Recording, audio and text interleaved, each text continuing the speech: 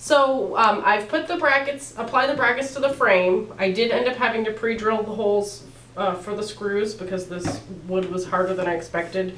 Drywall may not be quite as hard, but obviously you want to make it as easy as possible to put the screws in the correct spot.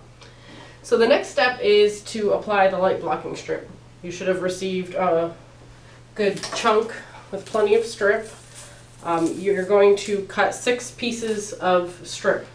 So here I've already cut the pieces and I've put the bottom part in. So it's from the edge to the bracket, and then from the other side of the bracket to the next bracket, and then from the edge of that bracket to the frame on the side.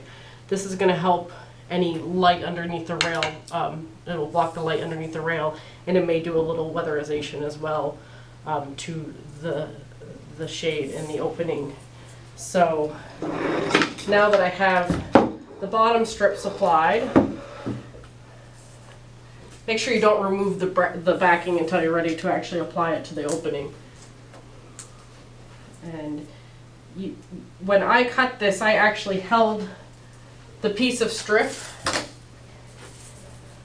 to the opening and cut it like this.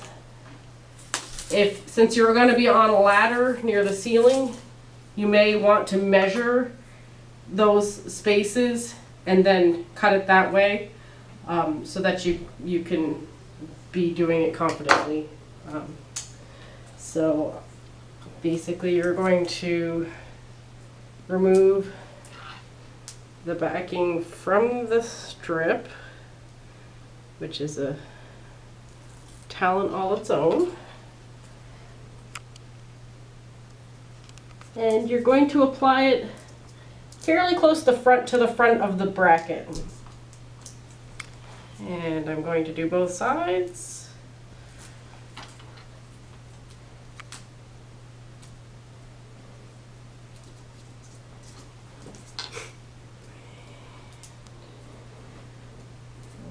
Centerpiece.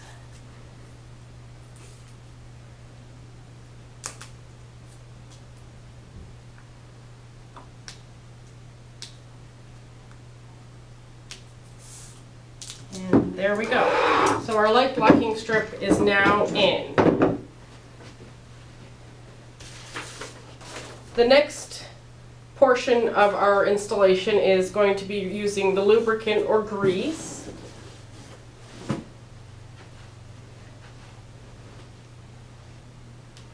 And we're going to apply some of this to the ribs only.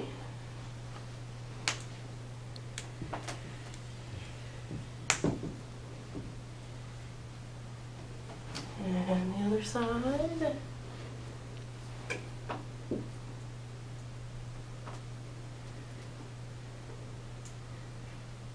Now, depending on the height of your shade, they may have sent you 2 packets of grease.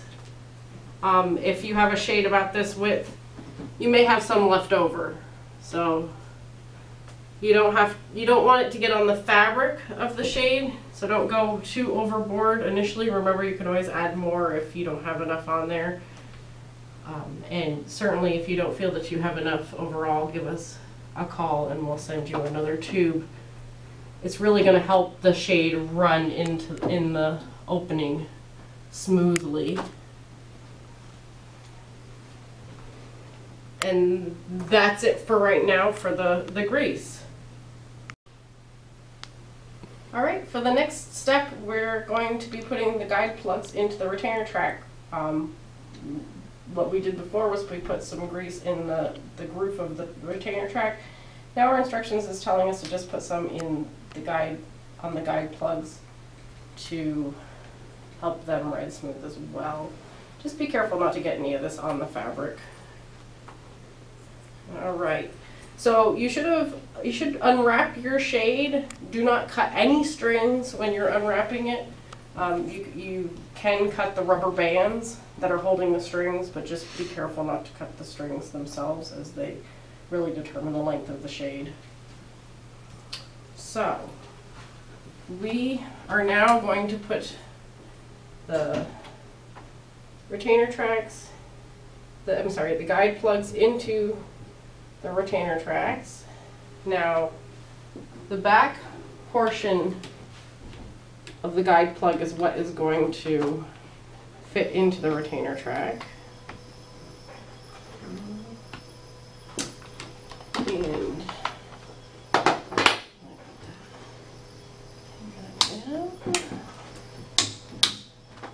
you can kind of hear it snapping into the retainer track. So now that that middle rail is kind of attached, we can apply the top rail to the brackets. You're going to slide the front of the rail into the front of the bracket. The same on this side.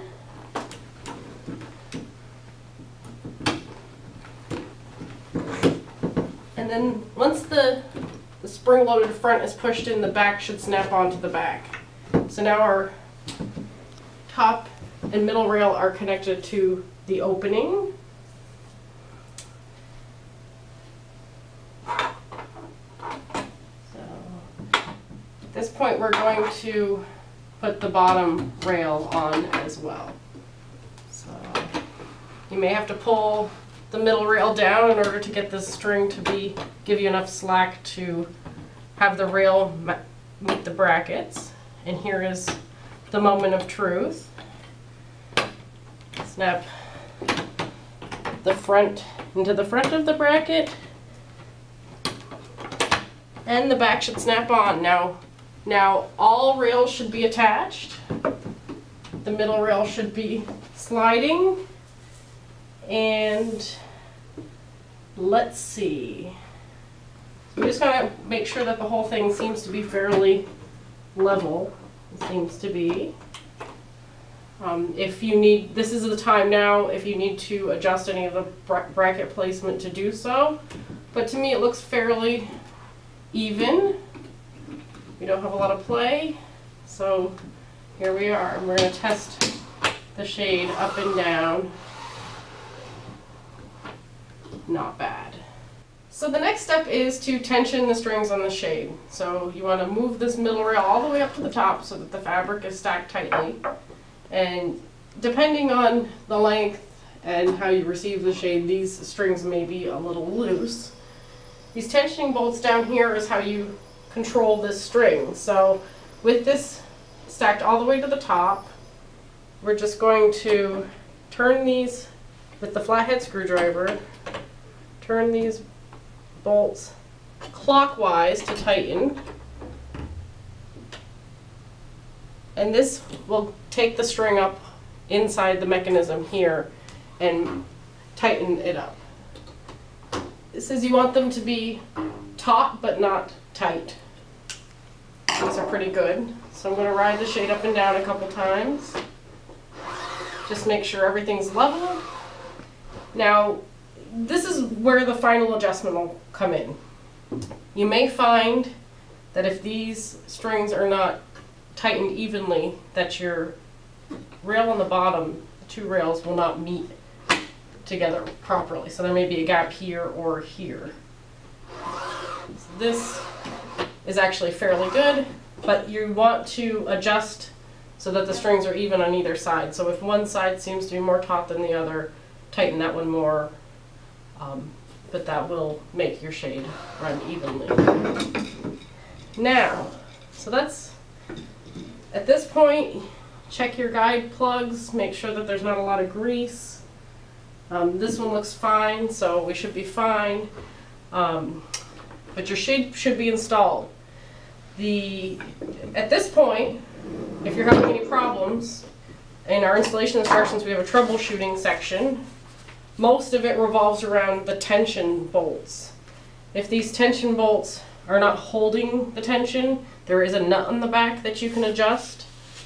Generally from the factory they come tightened properly, but they may loosen over time or with shipping.